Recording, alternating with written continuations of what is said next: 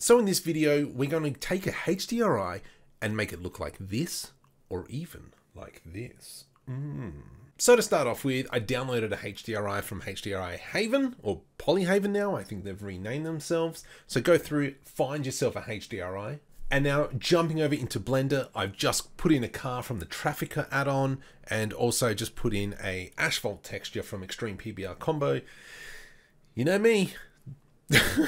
So from here, I've just got a sun lamp. What I'm going to do is actually delete the sun lamp because I don't want a sun lamp. I want all my lighting to come from a HDRI.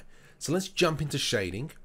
And at the moment, I'm straight into the world. So normally it's in object. I'm just going straight into world with a background, the kind of the gray color. Let's go Shift A, search. And I'm going to add in an image texture. No, I'm not. I'm going to search environment texture. If you put an image texture in, you're going to stuff yourself. So we'll put that in the background there. We've got the yucky pink color. Let's go to open. Let's find our HDRI that we downloaded, and there it is. And so now we've got that initial HDRI. Looks nice, you know, cool. We've got some really good lighting. However, if we want to improve straight off the bat to make this HDRI look really nice, let's get the color, and I'm going to dump it in the strength. And you can see that already the HDRI is just working so much better.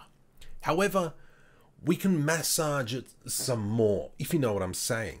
So I'm going to Shift A to search, and we'll go into search there. I'm going to add in a math node, right?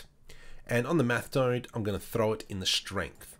So now we're kind of going back to what we initially had. So I'm going to change the add to multiply. So let's kind of like explain this a little bit. So as well, these here is from the node preview add-on. So all those are linked in the description.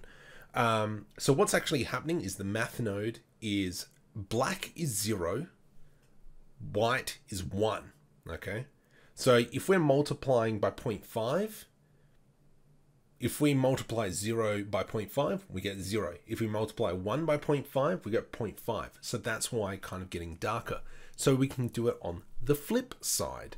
So if I go value of 2, that means we're multiplying the white, which is 1 by 2. So it's twice as bright.